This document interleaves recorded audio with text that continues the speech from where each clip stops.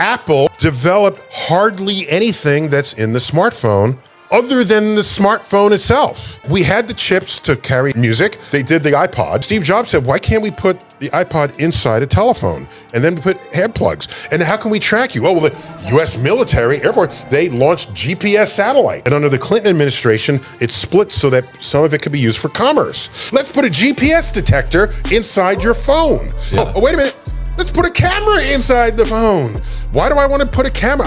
People who resist it are not thinking of the utility it could be if it's all sitting in your pocket and it's not some huge device. Point is, Apple did not invent GPS. They did not invent digital storage. They did not invent touchscreens. Touchscreens were invented at the Library of Congress by someone who wanted people to be able to tour the place, okay? Having to print paper. And so they had these screens and you could touch the screen and navigate maps of the Library of Congress.